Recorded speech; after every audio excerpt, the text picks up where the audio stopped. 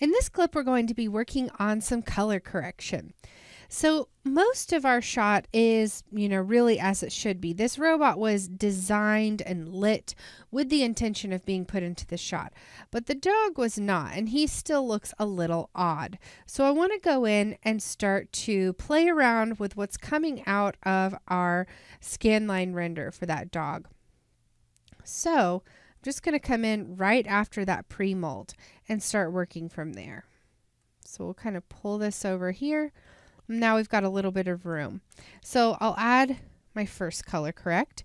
And for this one, what I'm wanting to do is just kind of take the darkness of the dog down. And this is going to kind of take him and just make him feel like his brightness isn't being overdone like it was before. And then I'll go back in over here.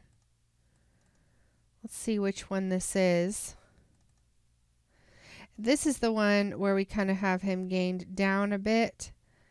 Actually, we want to do the one where it's going into the mask, because I still want him to be a little more bright in those areas there.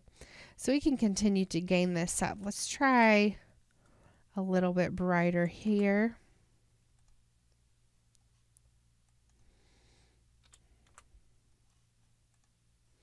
So now he's getting that really nice hard light on the front, the same way that the robot is getting it on the edge, where it's almost completely white. And the girl is getting that as well. Now you'll notice that on the girl's lighting, it's a little more golden. So we probably should change that temperature a little bit for our little dog. So I'm just going to come in here and we'll add another color correct and just kind of overall give it a little bit more of that yellow feel. So you see if I push it up, we go blue, down we go more yellow. So I just want to go a little bit in the yellow direction, not too much. Great. So that's really helping to color correct the dog to feel like he really goes in this shot.